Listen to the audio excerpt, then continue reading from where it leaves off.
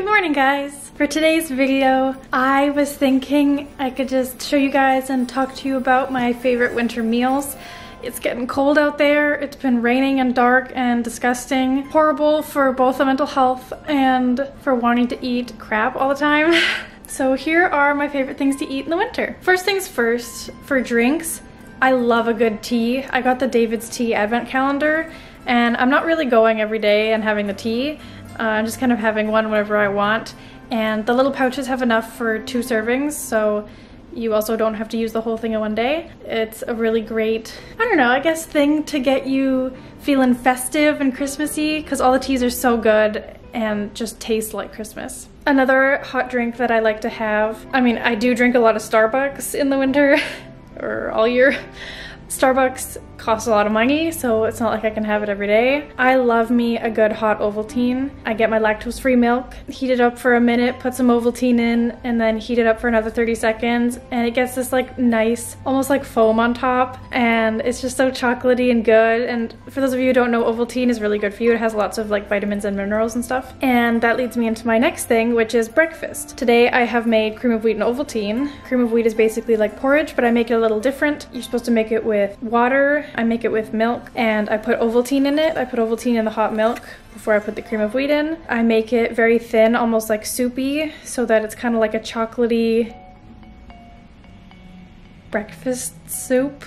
I don't know. I'll just show you guys. My table is a mess, okay? I know. But this is the cream of wheat and Ovaltine. I know it looks disgusting.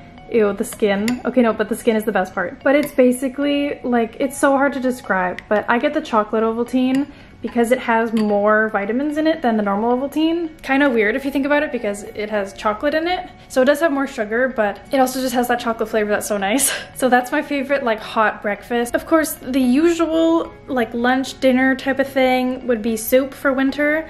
If you want something like warm and hearty. I really love a tomato soup or a chicken noodle soup. I want to try experimenting with more soups because I usually just buy like the canned ones from Campbell's. I want to try making my own soup. I really want to make like a vegetable soup with like a lot of potatoes in it and like a chicken stock, and then blend it up in the microwave, blend it up in the blender to make it kind of like thick and yummy. I also want to try making more soups with pasta. I feel like that would be good. My favorite, my absolute favorite dinner to have in the winter is cheese fondue. I'm half Swiss, so that side of me is like cheese. There's 2 traditional Swiss meals that have cheese that are amazing in the winter. The first is cheese fondue, where you just basically melt a whole bunch of cheese and you dip bread in it, and it tastes like wine and garlic and goodness. I typically do Gruyere and Emmental. Gig actually has a cooking video. I'll link it in the eye for you guys, so you guys can check it out. The other dish is called Raclette, and you get Raclette cheese. The only thing that I have to say about the type of cheese is make sure you get the Swiss or German one instead of the French one, because I find the French one doesn't really taste like anything. Whole Foods has some good raclette cheese, but you don't get very much for your money. But basically what raclette is, you have this little grill, and they have, I don't know what they're called, like little serving things that you put the cheese on, and you put it inside the grill and it melts the cheese, and then you mash up some potatoes and you like lay the melted cheese over top of the potatoes. And then you have a whole bunch of vegetables. Pickled vegetables are usually the best, so pickles or like pickled onions. A lot of the grills have like a top layer to it that's hot, and you can kind of like sear some mushrooms or any type of vegetable you want on there. I know that's really popular. I don't really eat vegetables, so I usually just stick to the potatoes and cheese and pickles. This meal seriously is one of those meals where you cannot stop eating it. You eat until you like hit this brick wall and you're like, oh my god.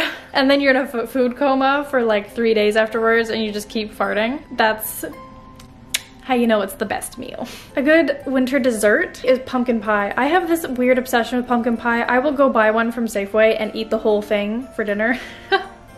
Not so much anymore, but when Gig was living in LA and I had free control of whatever I ate because we didn't have to plan it for 2 people, I would just buy a pumpkin pie and eat the whole thing.